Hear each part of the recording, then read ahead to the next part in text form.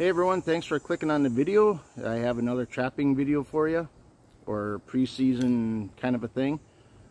If you don't have a catch pole like this, I just threw together something that might help you release an animal that's an incidental catch on your trap line. If you don't have something like this is a catch pole. For those of you that don't know, I haven't used one yet. I could have used one a few years ago on a badger that I caught. that was a little hairy, but stick around and I'll show you what I made.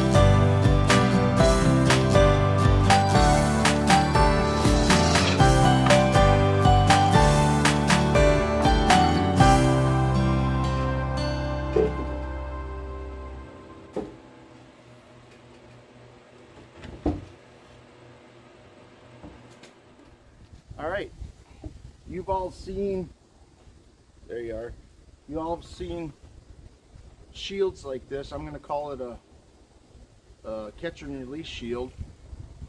You've seen this on numerous videos, I'm sure, on an animal that has been caught.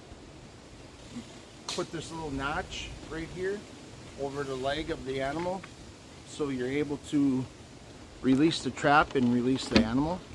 I took it one step further. I put handles on it, which I'm sure a lot of people put handles on. But what I did, as you saw as I was assembling it, I put hinges on it. So you can fold it away and tuck it away in your truck, van, Jeep, whatever your vehicle is. Possibly a four-wheeler, your side-by-side. I don't know how much room you need for this for your four-wheeler. But how I thought this out didn't really work out too well, because I thought the handles,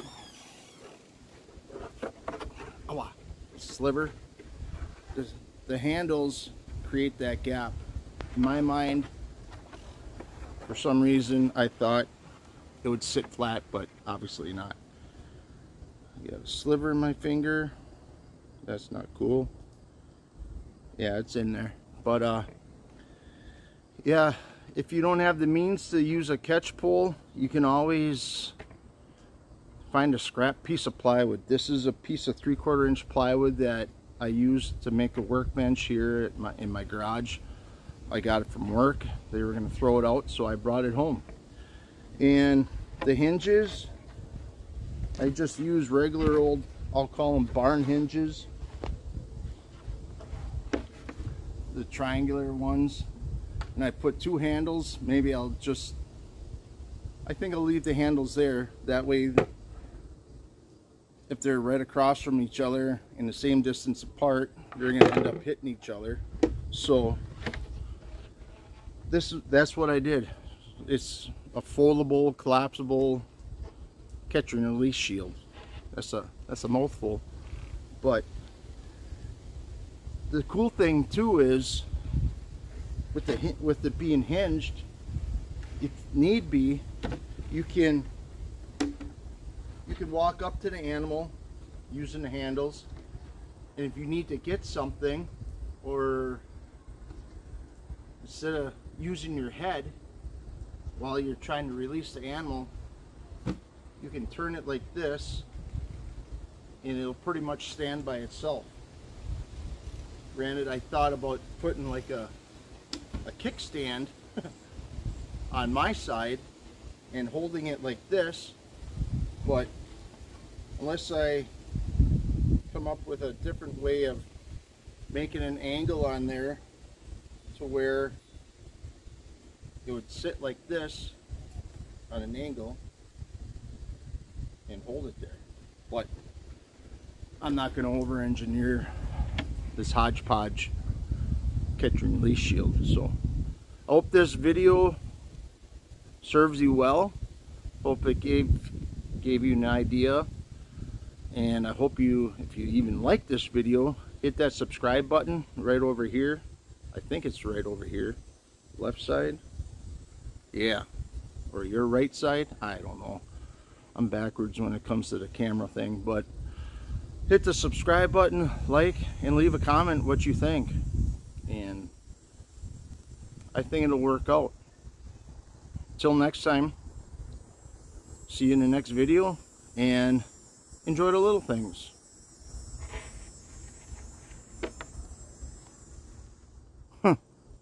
Well, got the sliver out. Cut my finger on a food processing blade yesterday. Not good.